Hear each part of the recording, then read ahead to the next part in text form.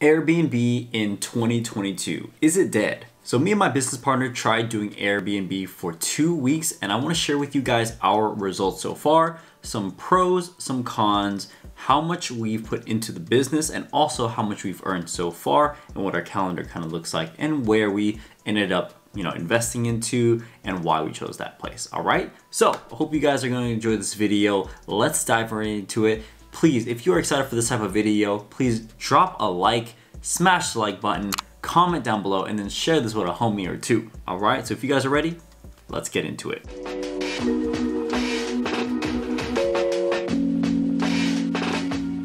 All right, so let's start off with some details first. So our Airbnb started right around June 9th, right? So we got one property, it's a single family home. It's a 3-bed, 3-bath in Colorado. So we chose this because the numbers made sense, right? So we hired people to help find us properties that would be good for Airbnb. They found this one, we ended up taking it, and then we ended up renting it out. So we're gonna go down to the numbers of this Airbnb as well. So it's the house is about like 2,000, a little over 2,000 square feet. And again, it is a 3-bed, 3-bath, and we're paying right around $3,300 a month for the rent and also the lawn care.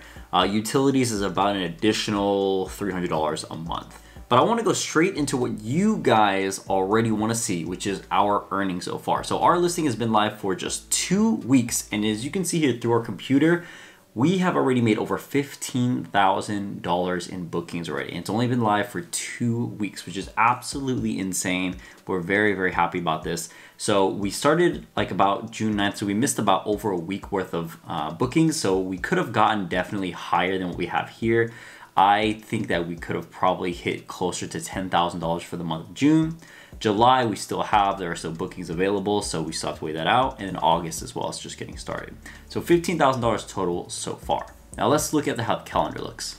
So shout out to my editor, he's gonna be blocking out all these people's pictures and everything, but you can see here, we didn't have anything in the beginning of June because we started on the 9th, we went live, and the next day we started getting bookings from there. But basically immediately, the entire month of June after that just got booked up, right? Now we're going into July. Most of our July is booked up. We still have about, let's see, about 9 to 10 days left that we can still book out for July. So I suspect we'll be closer, more like $8,000 to $9,000 that month. And then August, we already have some bookings as well, but we already know that this is gonna be more open, and we're not gonna get bookings until closer to July. So this is how it looks so far, so we're pretty happy about that. Now let's get into the cost of all of this, all right? So here we have a worksheet that kind of entails the investment details and the forecasting of our profits and whatnot. So this is basically showing everything that goes into it. Shout out to Michael who made this sheet. He's also an Airbnb guy that I also learned from, but he made this whole spreadsheet and gave it to his students and whatnot, and we got it. And yeah, so it's been helpful to kind of just see what our numbers look like. So let's get into it. So investment details, we had a security deposit of about $3,000, and then the amount that we actually had to pay was $33.95, which is like the first month's rent.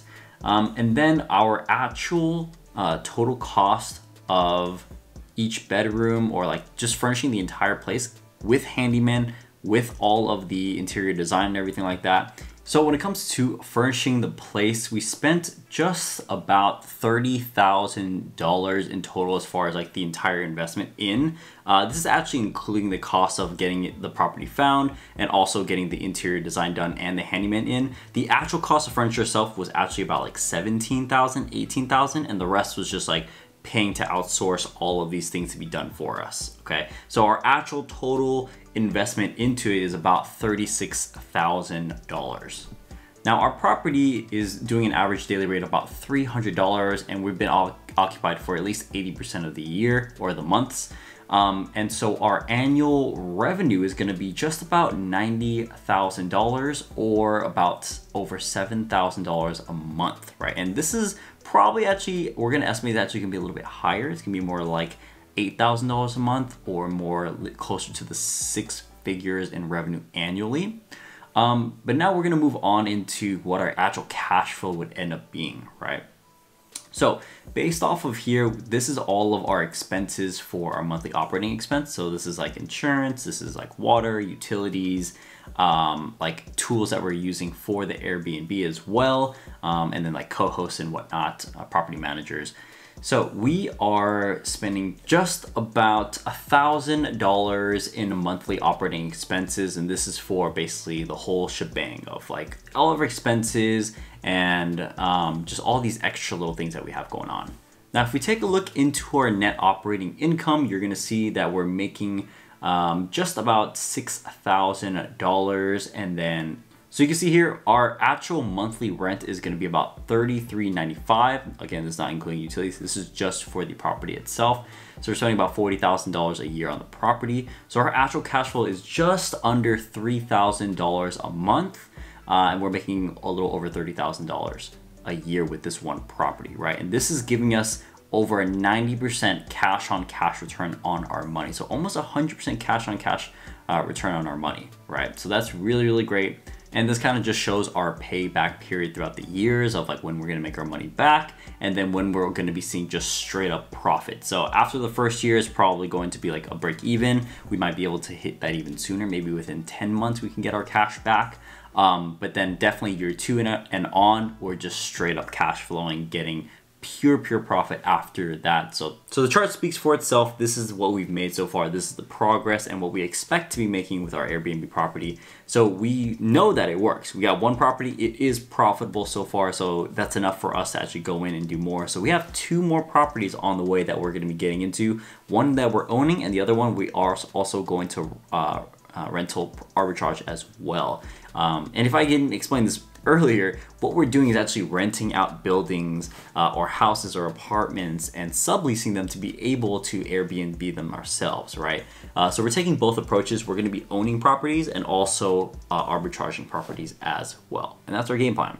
So the pros is that we saw that this is working. This is a cash flowing business, and it is very scalable. Now, the downside of this is that it's not so much passive. It's not very passive.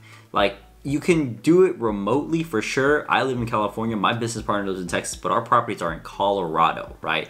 Very manageable to do remotely, but it does take work. You do have to work. So we have to take the time to hire cleaners. We have to have the time to actually respond to all of our customer inquiries and make sure everything's good. And the fact that we weren't able to see the property or know exactly what's going on because we've never seen the property before in person. Never. We've only seen pictures of it, right? So we're operating it completely remotely. So it's a little nerve-wracking because we don't know exactly where everything is. So when our customers ask us questions, it's harder for us to answer. But we've been able to hire our property manager, who's a virtual assistant, to be able to assist us in seeing everything over. And handle any inquiries or anything like that, and handle any disputes or problems or issues that customers might have, whether they're like check-ins or just like things around the house or things nearby or whatever. Our property manager is helping us through, but it doesn't come with, without the consequences, right? So there are a lot of issues we've seen, like where making sure like sometimes the cleaners don't do a good job, so then we have to make sure that they do a good job, that they send pictures in, and then we also have to make sure that we're answering all the questions and making sure that guests check in properly. And if you don't have automated messaging system, you're gonna forget that you have to send check-in reminders to your guests and everything, and check out. Have them check out at a certain time too. You have to make sure that they do check out. So there's a lot of things that you have to go on, which is important. Why I recommend making sure you have an automated messaging system as soon as possible, and then also making sure you have a property manager that can help you as soon as possible, right? This is gonna make it a lot more passive and a lot more manageable for sure. But it definitely wasn't like super passive, but it was definitely doable remotely. That's what I would say is great about this, at least, is it's scalable and you can do it remotely, but it's not super passive. We still need to work on these systems at hand for it to become passive. At the moment when you're first starting, it's not gonna be passive for sure. Like anyone who thinks it's only gonna take like a little bit of work, that's not true. It's gonna take a lot of work up front first, but just like anything else, once you build the systems for it, it can be passive and it can be more profitable as well. So that is basically our experiences with Airbnb so far with the first 2 weeks. And it's had its ups, it had its downs. We've had check-in problems, we had cleaner problems, but it's been resolved and we've been able to manage it very well. But if you guys have more questions about this, you want more video updates about how our Airbnb business is doing, then go ahead and leave some comments down below. But yeah, this is what we're doing so far. This is what we're doing right now. I'm still doing the Amazon business. I'm still mentoring people about Amazon FBA, but this is our new next side hustle, right? But anyways, I hope you guys enjoyed this video. Please leave us a thumbs up. Please give us some love. Spam us in the comments. Give us some love. But yeah, that's about it. Hopefully you guys enjoyed it, and I will see you guys in the next one. All right? Peace.